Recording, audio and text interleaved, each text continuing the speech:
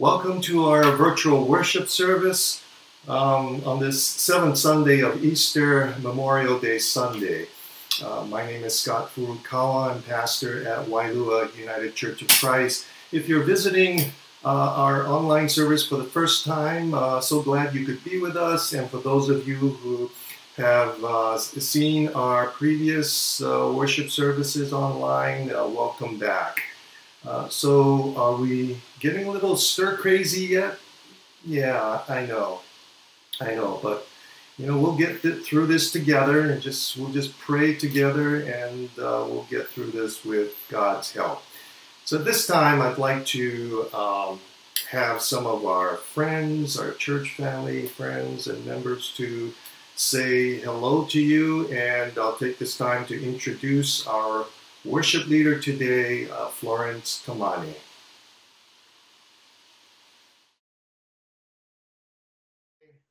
Finance Committee, say hello, goodbye, shaka.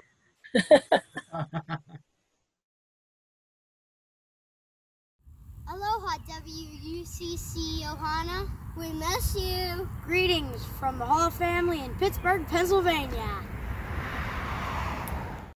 Hi, this is Hanako. Hello to the Wailua UCC family.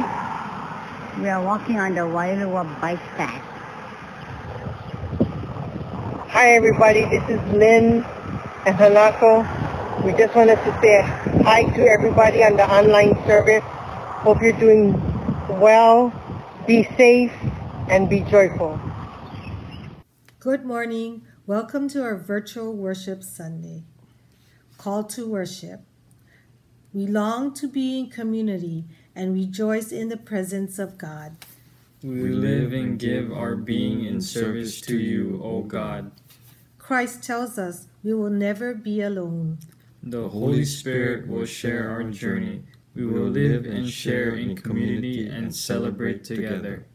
May the eternal love of God be with you. And may the love of Christ live in us and through us. The prayer of invocation in unison. God of all creation, giver of life and breath, we come seeking your counsel and guidance. Reveal yourself to us, dwell within us, and stand with us. We live because of you. We hope because of you. In the name of Jesus Christ, in whom we live, and the spirit of trust within us, we say the prayer Jesus taught us. Our Father, who art in heaven, hallowed be thy name. Thy kingdom come, thy will be done, on earth as it is in heaven. Give us this day our daily bread, and forgive us our debts as we forgive our debtors. And lead us not into temptation, but deliver us from evil. For thine is the kingdom, and the power, and the glory forever. Amen. Hi, church family. Welcome back to another week of worship. We're glad that you're here. You know, during this time of the pandemic, people are worried, anxious, and they're distracted. And there's a lot of distractions going on, but our foremost attention should be to our Lord, to practice His presence, not so much social distancing, but practice His presence. And we know that Christ is the one that matters the most. So let's sing this song together. It's called All That Matters, and give Him all the praise that He deserves.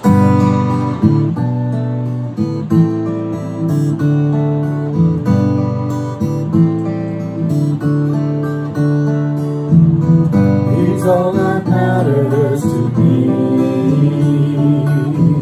He's all that matters to me. Like the living waters on a strong young tree. He's all that matters to me.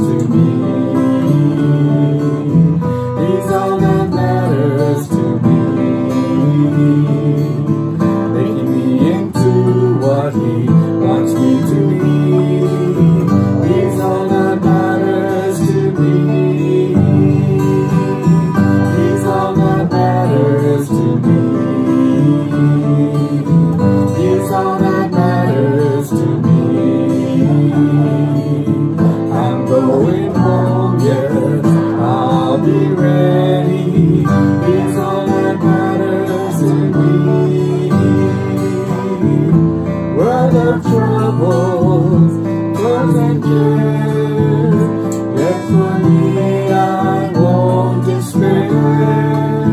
Someday I'll see Him face to face, full of glory and His grace, and He's all that matters to me.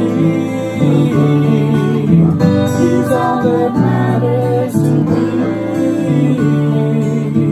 Oh, how I love you, Lord. Yes, I know you see that you're all that matters to me. You're all that matters to me. You're all that matters to me.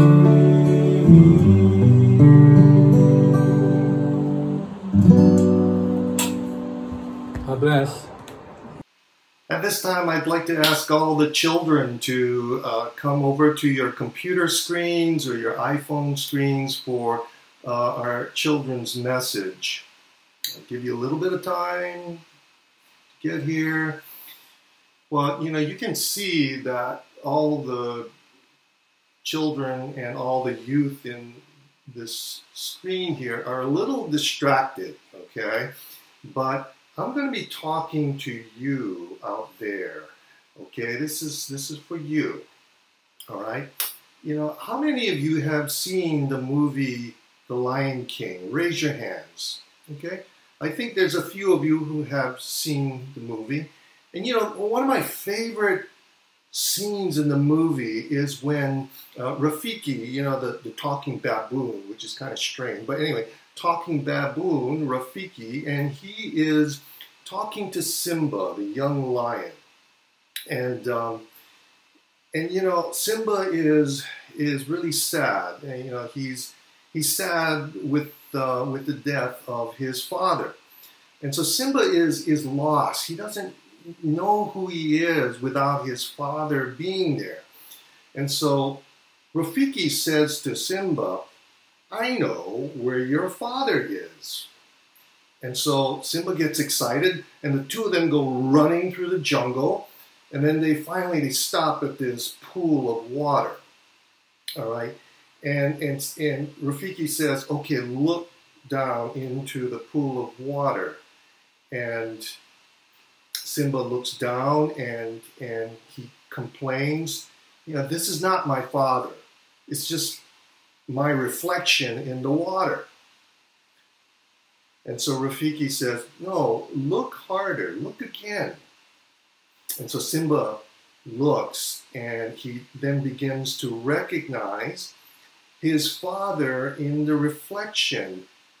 And Rafiki says, you see, he lives in you. Your father lives in you. And this reminds me of a Bible story. This is a time when Jesus is saying goodbye to his disciples because he'll be leaving them to go back to heaven to be with God, his Father. And of course, the disciples are sad knowing that Jesus will be leaving them. And so they're feeling lost, and they forget who they are.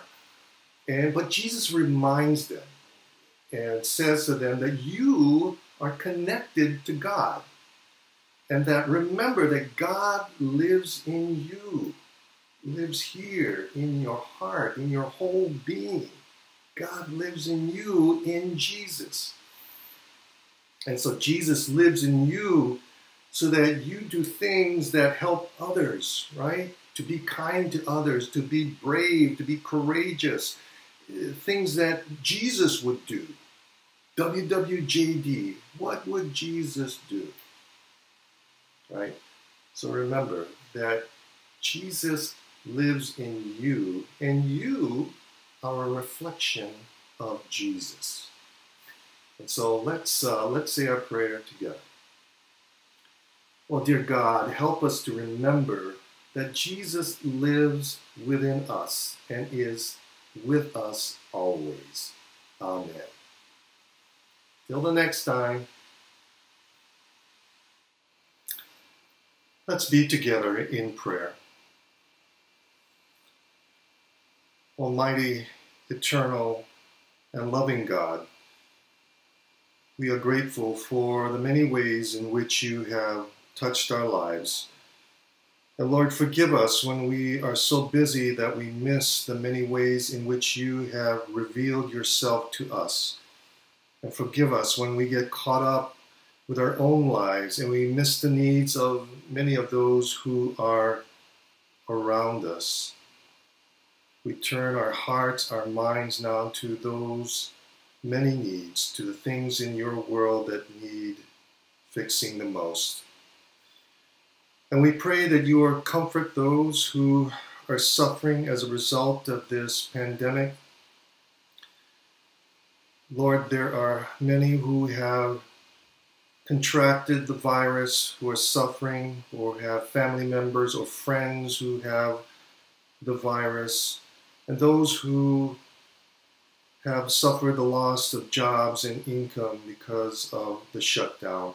There is much suffering in the world. Lord, hear our cries for help. And we pray that you will comfort those who are suffering from physical and emotional pains. Be present now to those who need your loving touch.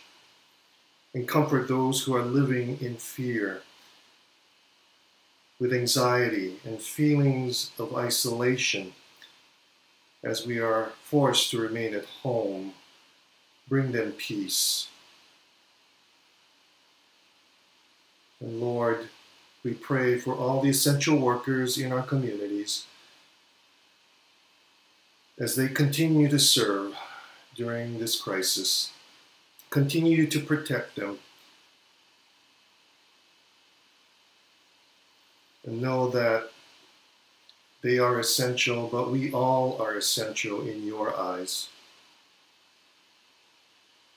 Lord, we pray and we remember on this Memorial Day Sunday all of the servicemen and women who have made the ultimate sacrifice so that we may enjoy the freedoms that we enjoy today. And Lord, help us to be that church that's a beacon of light, that light of Christ in our community.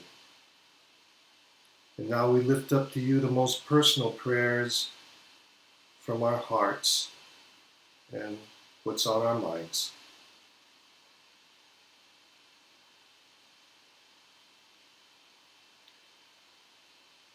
Hear our prayers, O Lord, and grant us your peace. Amen. The scripture reading is from the book of John, chapter 17, verses 1 through 11. After Jesus said this, he looked toward heaven and prayed, "Father, the time has come. Glorify your Son, that your Son may glorify you. For you granted him authority over all people, that he might give eternal life to all those you have given him. Now this is eternal life, that they may know you, the only true God, and Jesus Christ, whom you have sent. I have brought you glory on earth by completing the work you gave me to do. And now, Father, glorify me in your presence with the glory I had with you before the world began. I have revealed you to those whom you gave me out of the world. They were yours. You gave them to me, and they have obeyed your word. Now they know that everything you have given me comes from you. For I gave them the words you gave me, and they accepted them. They knew with certainty that I came from you, and they believe that you sent me. I pray for them. I am not praying for the world, but for those you have given me, for they are yours. All I have is yours, and all you have is mine, and glory has come to me through them. I will remain in the world no longer, but they are still in the world, and I am coming to you. Holy Father, protect them by the power of your name, the name you gave me, so that they may become as we are one. Tomorrow is Memorial Day, and it's hard to strike that right balance between, on the one hand, honoring our soldiers and their courage and their sacrifice and the loss for their families, and then on the other hand, not glorifying war, because war is a horrible thing. And so when I think about Memorial Day, I think about Punchbowl National Cemetery. You see, when I was growing up, every Memorial Day, my parents would take my brother and me up to Punchbowl, because there we visit and we place flowers on the grave site of my dad's older brother, Tsuyoshi. I never met my uncle Tsuyoshi. He was killed in World War II long before I was born. And, he was 26 years old when he died. But in a strange way, I feel like I know him, just based on the letters that I found that he had written to my father, and from all the many black and white photos of him as he was growing up. My uncle was tall for a Japanese man, of his generation. And he was a handsome guy, and he was also skilled at the martial art of judo. And so after the Japanese military attacked Pearl Harbor, he enlisted into the U.S. Army and was in the 100th Infantry Battalion. Their nickname was One Puka Puka, and their motto was Go for Broke. And so while Tsuyoshi was serving in the U.S. Army, my father was also serving, but he was serving prison time in the Japanese internment camps, first over at Sand Island, and then over at Honouliuli in Ewa, and then finally at Tule Lake in California. And he, along with 120,000 people of Japanese ancestry, were rounded up, arrested, and placed in these, what was essentially prison camps. And these camps were scattered all across North America.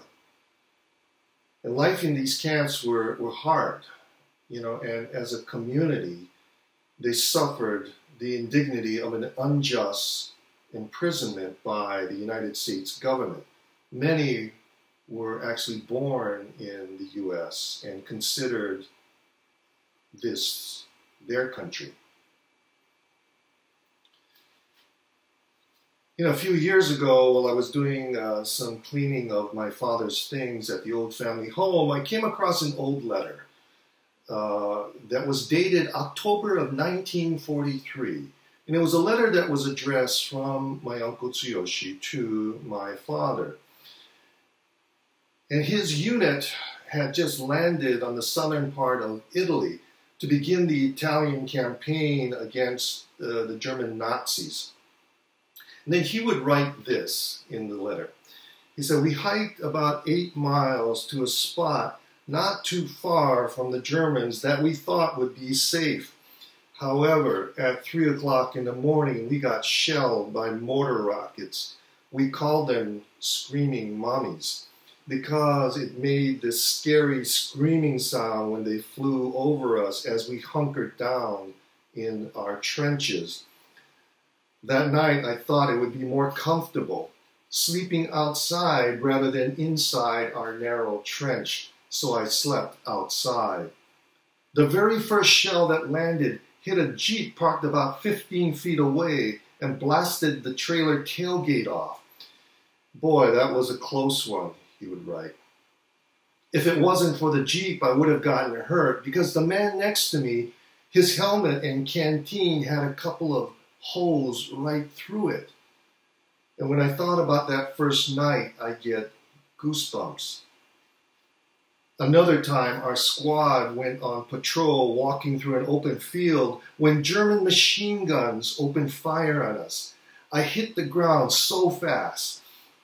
Another patrol was marching just right flank of us, and unfortunately, the machine gun fire was from the right, and a lot of them got hurt. And then Tsuyoshi later writes this about his younger brother's incarceration. He says, "Brother, I heard you were arrested. God only knows you did nothing wrong. I pray for you every day. God bless you, Tsuyoshi." I pray for you every day. You know, despite battling his own fears of an imminent enemy attack, he writes, "I pray for you every day."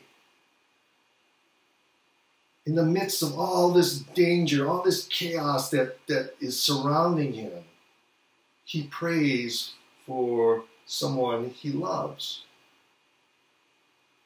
And this was the last letter he would write. Only a few days later, he was killed by a mortar blast. And you know, to me, this letter is not just an older brother's deep love and encouragement for his younger brother, as both of them faced extreme adversity, but it's also a sacred letter about God's presence, about God's love during these times of chaos and uncertainty and fear. These were my uncle's last words. "I pray for you every day." And when someone you love, or even someone you don't know that well, but you have a connection with, dies, they die in your heart too, right? And maybe it's their personal story that impacts you. And it's strange, it's kind of spiritual, and it's something that spans across time and space.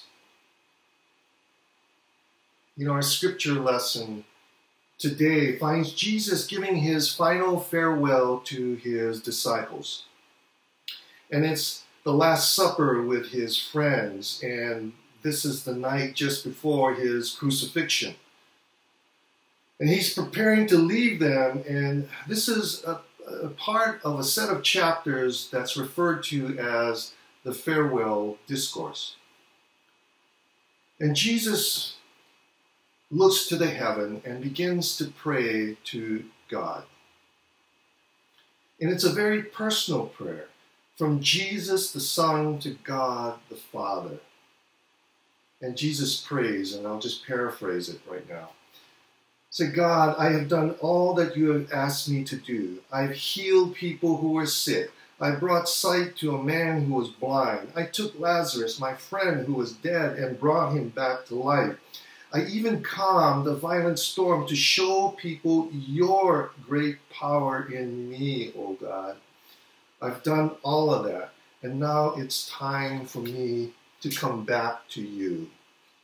And I am praying on behalf of my friends, these disciples.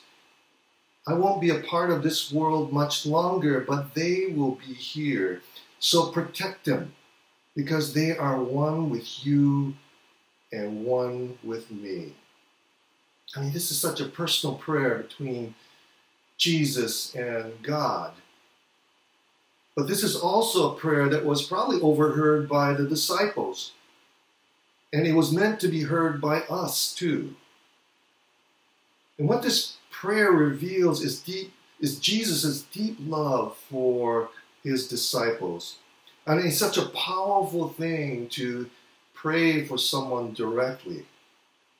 If you've ever had that happen to you, if someone actually prayed for you directly, I mean, it is a very, very powerful thing.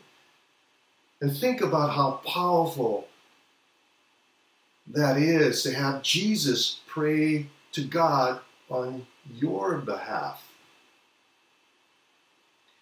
Eugene Peterson, he takes the Bible and he puts it into contemporary language.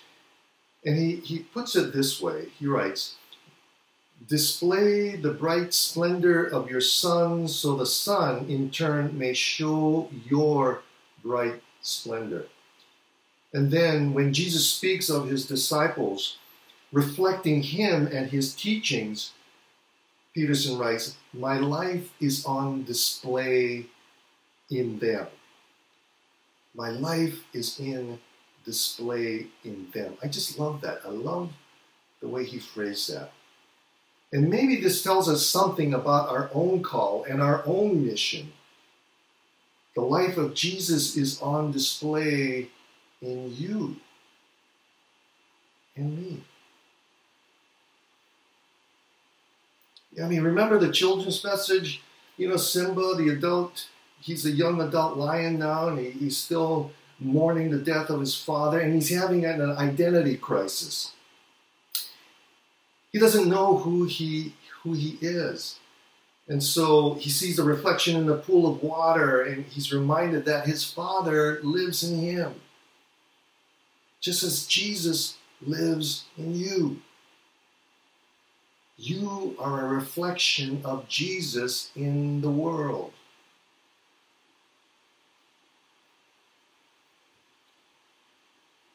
So what can we learn about Jesus' prayer? Here's 3 quick things we can learn. 3 quick takeaways from it. First, you can pray at any time, at any place. Jesus prayed in the morning, in the afternoon, or late at night. He prayed in the mountains. He prayed in an open field. He prayed during times of stress, and he prayed to give thanks. In other words, you don't have to pray only in church or just before supper. You can pray wherever you are, whatever time of day. You know, some years ago, my daughter, when she was in preschool, they had chapel service. And the pastor there told all the little kids, look, you can pray anytime, any place, right? You can pray even if you're sitting on the toilet. And he did a demonstration. Not that he was going to sit on the toilet, but what he did was he stood on his head and he began to pray for the kids that were there. I mean, you don't have to stand on your head to make the point. But the point is that you can pray anytime, anywhere. And prayer was meant to be part of our daily lives. Secondly, pray what's in your heart. Pray what's in your heart. I mean, Jesus' prayer sounds a little complicated because that's his relationship with God. And when you pray, it's about your relationship with God. It's your personal relationship. And the main point is that Jesus is praying what is on his heart. And that's how we should pray too. You know, at times, I know we all struggle with prayer, you know, trying to find the right words to say. And sometimes we just feel so inadequate. But you don't have to use fancy words. I mean, you don't have to use flowery language. You don't have to be eloquent in your prayer. You know, you're just praying what's on your heart. And you just be true to yourself and you pray in your own words. Pray as if you're talking to your best friend. And pray on whatever may be troubling you. Pray to give thanks for something good that's happened in your life. The bottom line is you just pray what's on your heart. Thirdly, we are not alone when we pray. When we pray, we are not alone, and Jesus is there praying alongside of us and praying for us too. I mean, you can pray in English, Chinese, Japanese, Ilocano, or even Pidgin. Jesus understands. You don't even have to speak in your prayer. You can just silently have your thoughts in prayer. And I'll end with this. The world we live in at times is a hostile place. I mean, look at all the challenges that we have to live with today. And for many people, the cross and the resurrection do not make much sense. But as believers, our comfort, our reassurance lies in the knowledge that Jesus has left us in good hands, left us in God's care. And on this Memorial Day, we owe a debt of gratitude to all the brave servicemen and women who have given their lives so that we may live and enjoy the freedoms that we have today. And we will remember them in tributes tomorrow on Memorial Day. As Christians, we also remember the one who suffered and died on the cross and rose from the dead in order that we might live. Remember to pray. Remember to pray, and pray on all the people and things that matter in your life. Pray anytime. Pray what's on your heart. And pray, and when you pray, remember that you are never alone.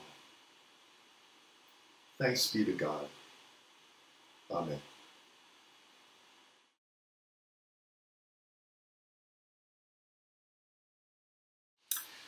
I just have an announcement to make at this time. On Sunday, May 17th, our church council had voted to extend the cancellation of all in-church gatherings, in-person gatherings at the church until June 30th. That decision was based on the governor's safer at home order that was in place at the time. Now, the situation is changing rapidly. This situation is very, very fluid. And on Monday, May 18th, the governor had announced a gradual reopening of churches in the month of June. Now, we don't have any specifics on that, but we'll continue to monitor the situation and keep you updated on that. In the meantime, our church reopen task force has met, and we've had discussions about how to prepare for the eventual reopening of the church. And it's important to remember that this virus may be with us for a while. It may be several months before it is completely eradicated. With that in mind, the safety of our members and all our visitors is of the utmost importance and a priority for us.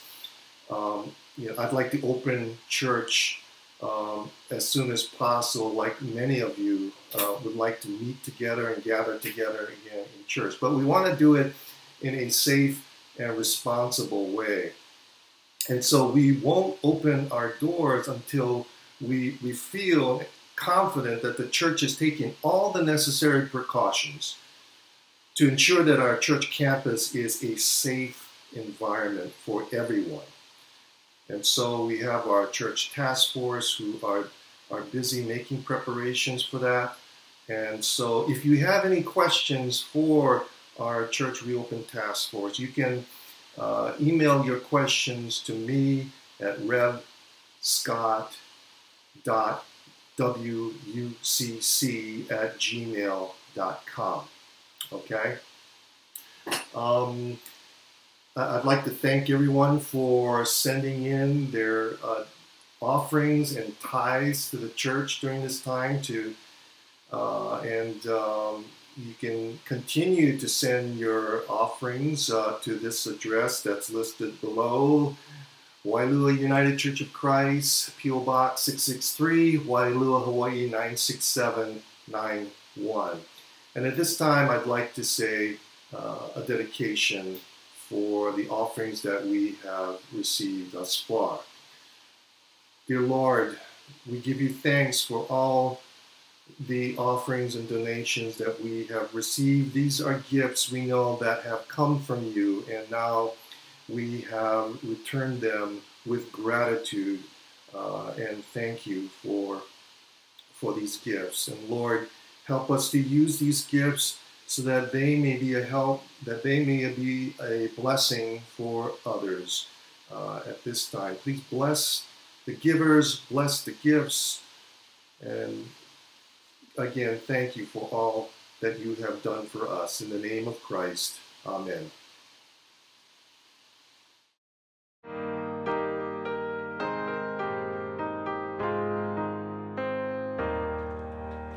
Be thou my vision, O Lord of my heart, not be all else to me, save that thou art. Thou my best thought by day or by night, waking or sleeping, thy presence my light. Be thou my wisdom, and thou my true word. I ever with thee, and thou with me, Lord. Thou my great Father, I thy true Son. Thou in me dwelling, and I with thee one. High King of heaven, my victory won. May I reach heaven's joy, O bright heaven's sun. Heart of my own heart, whatever befall, still be my vision, O ruler of all.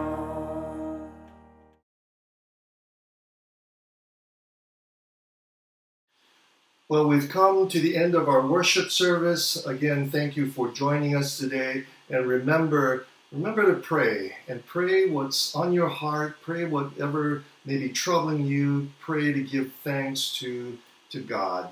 And remember that Jesus lives in you. Jesus lives in you. And may the grace of the Lord Jesus Christ and the love of God and the fellowship of the Holy Spirit be with you all. Go in peace. Amen. And wash your hands.